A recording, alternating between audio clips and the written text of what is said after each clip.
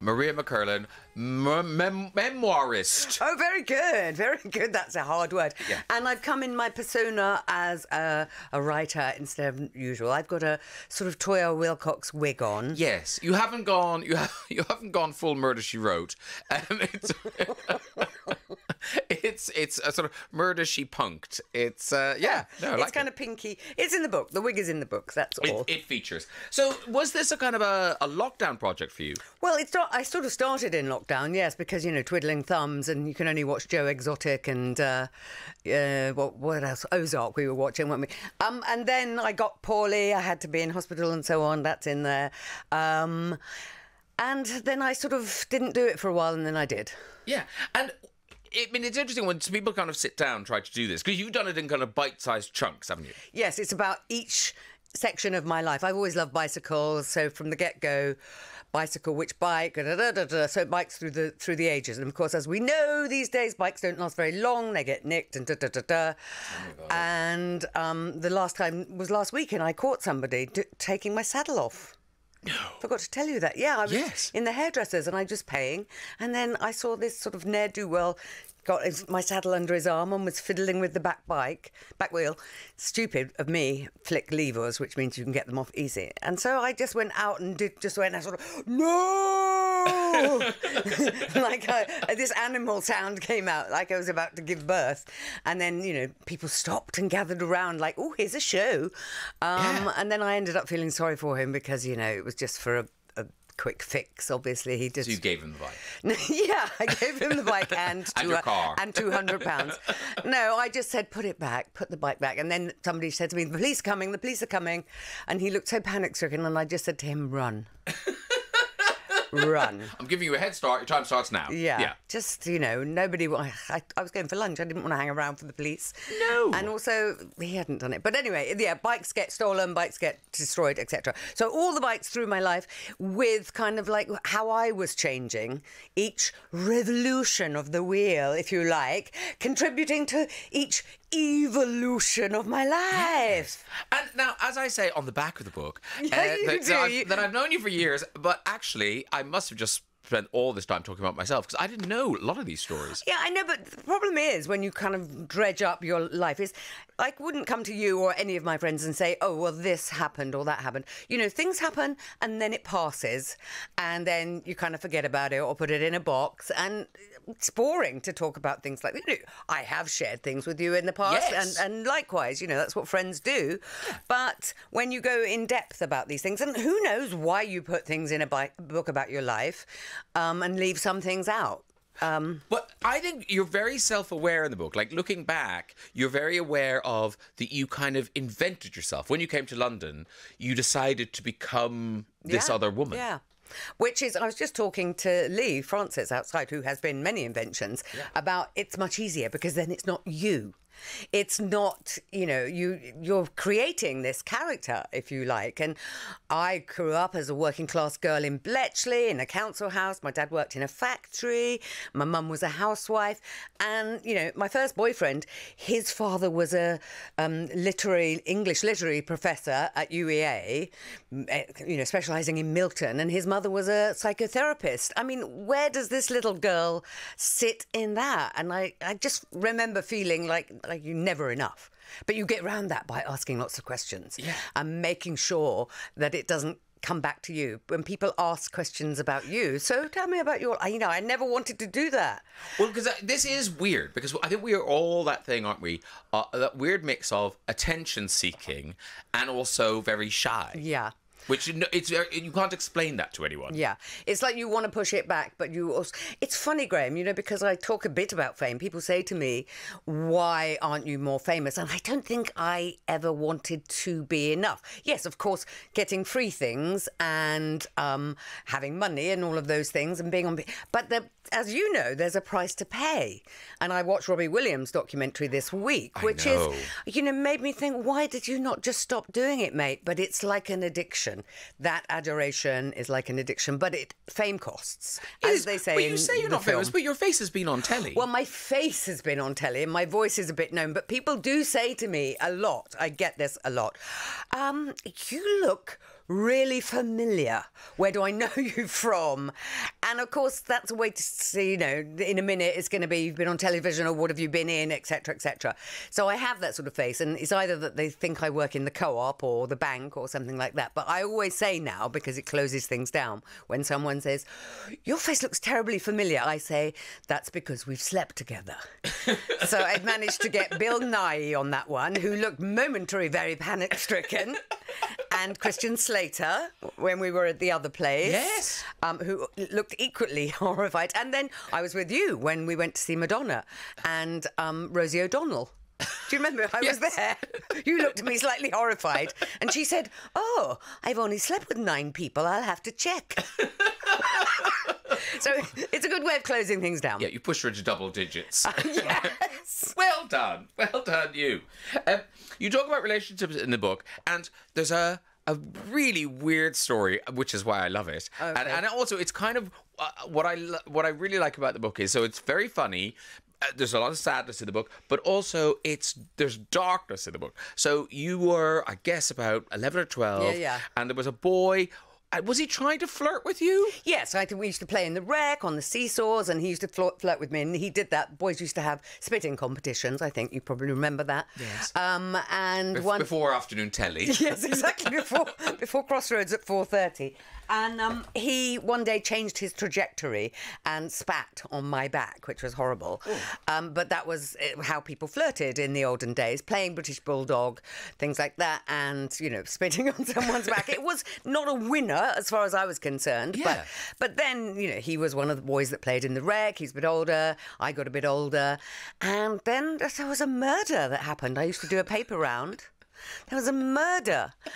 I don't know why this is funny, but it makes me laugh. I know. And Clockwork Orange had just come out, and we'd been to see it, the Droogs, and what did they talk? NASDAQ or something. They'd spoken in front. I didn't really understand it because I was too young, but it was... Anyway, there's a murder in Clockwork Orange, which is why he goes on to get therapy. And this was likened to a Clockwork Orange murder. And the defence... So was it a big fame? Was it coming in the papers, this murder? It was massive, yeah. It was massive because I was saying to you earlier, things like that don't seem to happen. But anyway, they do happen. Of course they do, but in a tiny little place called Bletchley. And it was Richard Palmer who had done the murder. Your flirting boy. And my flirting boy had done the murder. Yes, that's all I look for now in a man. I know. But will he kill for me? And it was, you know, it was horrible. And I had to cancel my paper round that week because there was a murderer on the loose. See, I'm amazed I don't know that story, because I would tell people that story within minutes of meeting them. If I was in the lift going down to think, okay, by the way, I know someone who's murdered someone. Yeah, and his defence was, I remember this, and it's, you know, on public record, his defence was he couldn't possibly have done this because Clockwork Orange was you know, X-rated or whatever. You had to be 18 and he was only 16 at the time. Like, kids didn't get in. I saw it and I was only 14. You know, you put on a bit of pearly eyes lipstick, some eyeliner, and put your head down and paid your money, and that's it. And a fetching purple wig. Another bit of your life, I love it, when you decide you're going to do stand-up. So you weren't called Maria McErlane. No, this was the 80s, so people had comedy names. There was Mark My Words, for example. It's a bit like drag names now. Yes. But for stand-up. What was Joe Brand called? The Sea Monster? The Sea Monster, yes. I know, there was a reason for it, and it's a joke that led up to that. And it was a very funny joke, but I can't remember it. So I was Maria Callas, spelt Callous. Now, it's a long time since Maria Callas, the opera singer, has died. But it was, you know, my attempt at humour at the time. And again, it was like disassociating yourself from who you really are. Early disassociation to the stand-up circuit. And I'd, you know, just come out with sort of bad eating disorder, and I was a bit mad and didn't know who I was. And I thought, yeah, stand-up's the thing for me. Perfect. And when I wrote a lot of stuff, which I thought was very funny, and I showed it to Vicky Pyle, who produced Smack the Pony and Green Wing and various other things. And she said, yeah, but where are the jokes? And I said, "But isn't it enough to have funny thoughts about things?" And she said, "No, an audience has to feel confident enough to know that there's a lead up, pause, and then a punchline, and they can relax. They know where to laugh. They know where to laugh." So I had to rethink that. But you did it. You went to the Edinburgh Festival. I mean, you were successful. I did go to the Edinburgh Festival with lovely Johnny Immaterial. Again, a funny comedy name. He's a brilliant children's writer now. But one night, I think it was a late live, it was from 12 o'clock till 2 in the morning, and people were very drunk. And in those days, they used to be really horrible. Now, I think audiences are a bit more relaxed, or maybe not. I think they're getting horrible again. But anyway, Are they? Well, good job we don't do stand-up anymore. Phew. And I was just going down the toilet and people shouting, "Show us your bosoms," and and you're too ugly to have sex with, and lots of things like that. And I just thought, I can't be. I'll pretend to faint. And that's what I did. And apparently in comedy circles, that's not good. People don't think, you're meant to style it out. You're meant to take your punishment. Even if you only do 5 minutes of a 20-minute set, don't faint. You don't. No, don't faint. I like... I learned how to faint at drama school, so I thought I should put it into good use, Graham. Do you see? Come on. And why did you stop doing stand-up? I think... I stopped because I started to get other work, writing and performing, and, I was starting to get a bit known in that circuit. And also I had a partner who died, and then after he died, I kind of did a lot of gigs that I had to do because I booked them. So the Secret Policeman's Ball at the Duke of York's Theatre. Yeah. And I was just like this walking horror, really, and not functioning. And I just thought, I can't do this. I can't stand up. Let's talk about Tears of a Clown. Yeah. I felt like I was sort of standing outside myself. Yeah. And you can't say, "Hey, here's a funny thing. My partner just died." Well, some people do. They do now a bit. People now do much more of a sort of exposing of their, whatever they have, ADHD or whatever. But you feel like now comics would be slightly thrilled because there's my Edinburgh show. Yes, yeah. A whole hour on death. Yeah, I'll cry at the end. Perrier Award, mine. Well, maybe we weren't as cynical, perhaps. You weren't as Maria Callas as you thought. I wasn't. Yeah, it was a stupid name to choose, and I didn't do very well at it. So I kind of, it had a natural ending for me. But I still, and I love, my favourite joke, which made me want to do it in the first place, was Steve Wright. I don't know if everyone remembers him, not from Radio 2, but the comic, which was... if at first you don't succeed, then maybe skydiving is not for you. Which I loved him. Yeah. Is he still funny? I think he is. He's still going, isn't he? People behind the glass are nodding. Yeah, good. Like they know. Yeah. Steve Wright's family are going, this is not funny. Yeah. It was the 1800s, by the way. It was a long time ago.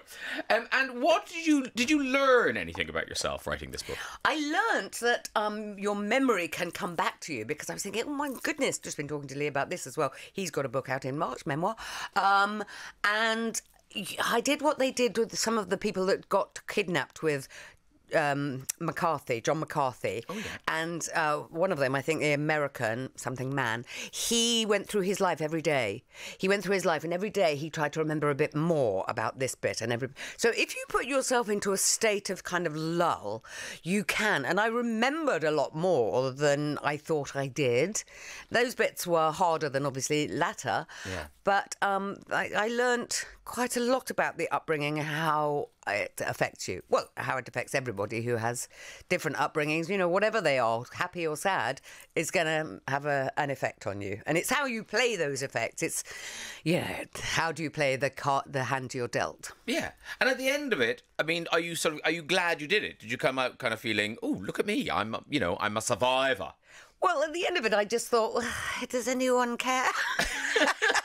We do. I know. But no, at the end of it, I thought, well, there, I've done 80,000 words. Yeah. And hopefully when they edit it down, it'll be 5,000 words. No. No. It's a whole book. Bumps in the Road is the name of the book. It's a memoir. It is out on Thursday. The 17th, yes. Good luck. Hey, thanks for talking to me about it. Well, no. Why wouldn't we? Because, we have people who write books all the time. And just remember in future, you said I scarcely knew any of these stories. If you ask me questions, Graham, I may tell you the answer. I've got lovely stories from 1960. 63. Oh, that's good. By the way, Steve Wright's still alive and he's only 67. What? I know, I thought he was about 90. I think he went bald early. Oh my goodness, he was young. Yeah, I know. Who knew? Anyway. Funny man, though. Look up his work if you're thinking. Well, you can go see him. He's only 67. He's probably on tour. Thank you very much. I'll talk to you tomorrow morning in our normal slot. Yeah, thank just after goodness I 10. don't have to do this again. It's scary. Oh, you've done very well. I need to talk about my film and my play that's on in the West Anyway, End. here's Olivia Rodrigo, Vampire. I'll talk to you tomorrow morning. Thank you so much.